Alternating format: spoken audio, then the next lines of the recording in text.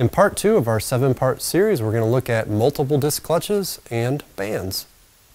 In part 1, we learned about how a planetary gear set can deliver torque in a gear reduction or overdrive or reverse.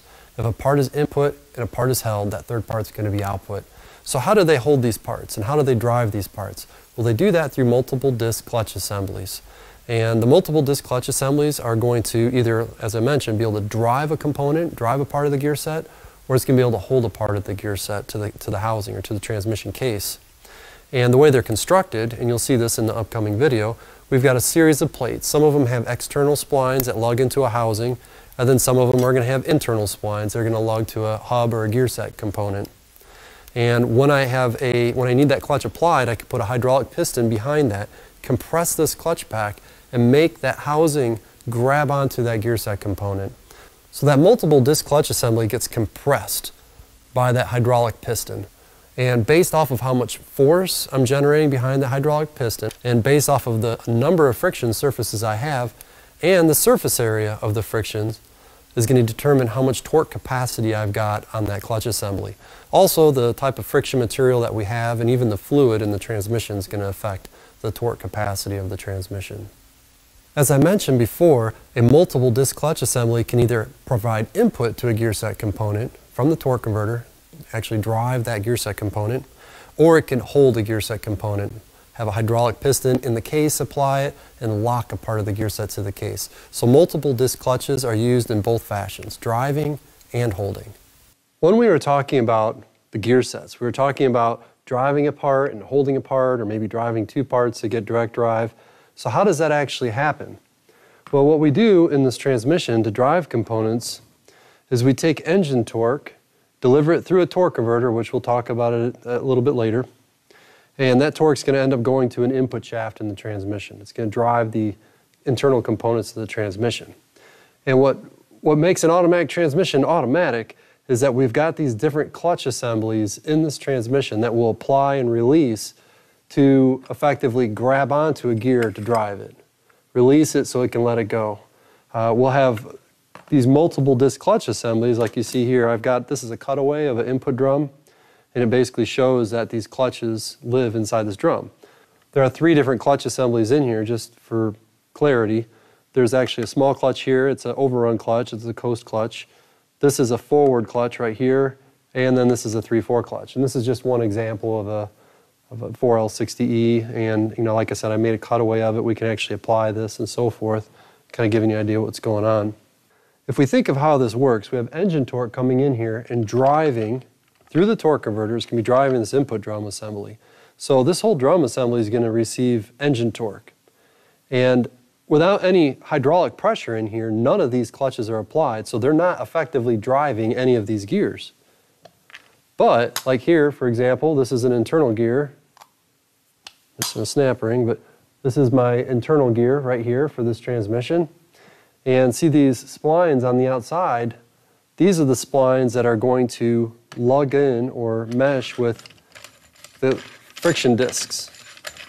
The friction discs in this drum assembly. So without it applied, you can see, now it wouldn't make that noise in the vehicle, but without it applied, you can see it's not delivering torque from the input shaft to this shaft right here. When I need this clutch applied, so that way I can drive this gear set, hydraulic pressure will actually travel through this passage in the pump. It'll come from the transmission valve body, travel through this passage in the pump, through the shaft, behind a piston that'll apply this clutch, and it'll basically lock this clutch to the drum, and by doing that, you're going to lock that gear to the drum.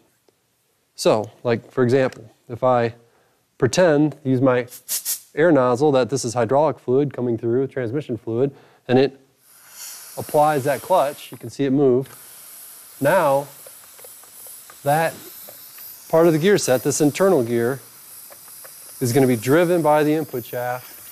It's physically connected to it in a sense, or it's connected to it because that clutch assembly applied and grabbed onto it. If I release it, now you can see it's released again. Apply it. See, it's pretty much one with the main shaft there. Release. it's released once again. So that is how we get the ability to drive a component and even hold a component, because there are multiple disc clutch assemblies that I'll show you here in a second that we can use to hold a gear set component to the case. This is a perfect example of how an input drum can drive a gear set and how our multiple disc clutch assemblies operate. When you look at these different clutches, you can see they come in a variety of different designs. Sometimes you'll have sometimes they'll be perfectly smooth like this one. Sometimes they'll have little reliefs cut out of them. Might be easier to see on that one, reflection. Sometimes they'll have X's in them, so you'll see different patterns. And you also see sometimes they come in different colors like tan and kind of a red. Sometimes this charcoal color right here. A lot of times you'll see they're double-sided, which means they have friction material on one side and on the other. Sometimes you'll see them where they're single-sided frictions, where you might have like one friction that has one side that has, like you can see this one has internal splines and it has friction on one side, but you flip it over and it has steel on the other.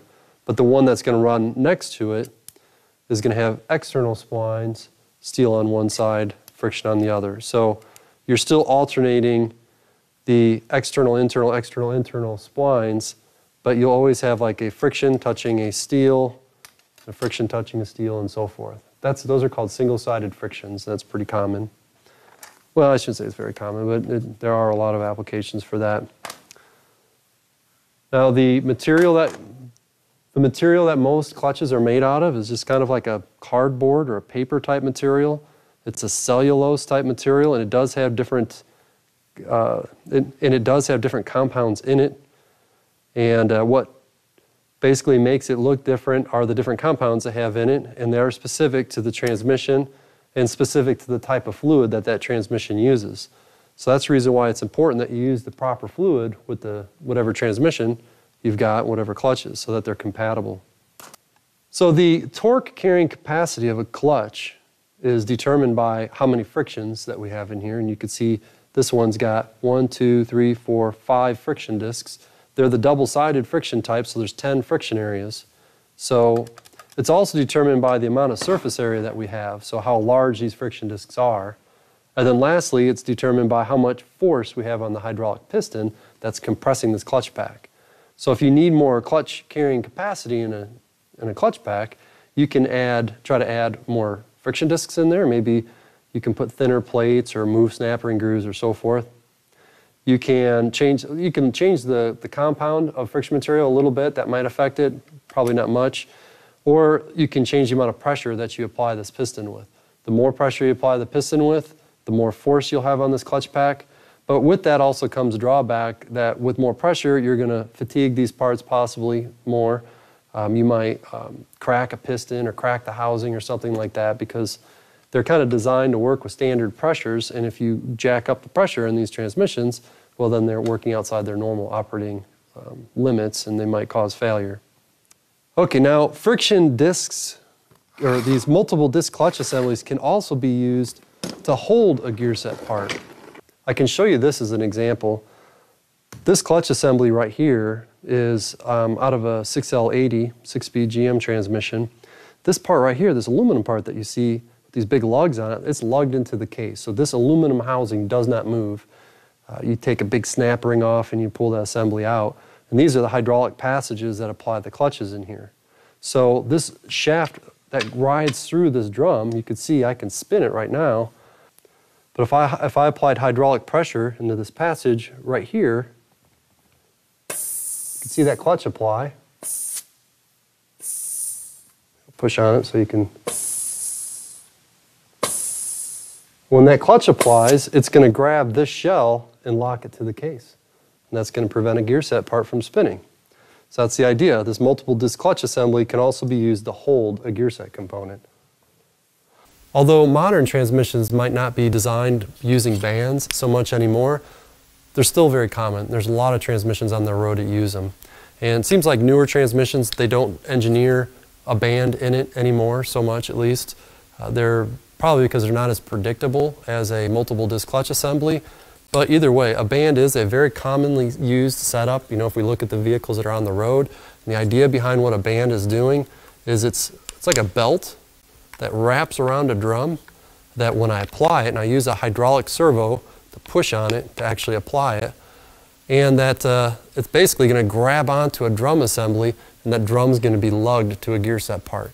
So a band can only be used to hold a component. Obviously you can't use it to drive it because one side's going to be anchored to the case and the other side's going to be pushed down by a stationary or a kind of a hydraulic servo that's built into the transmission case.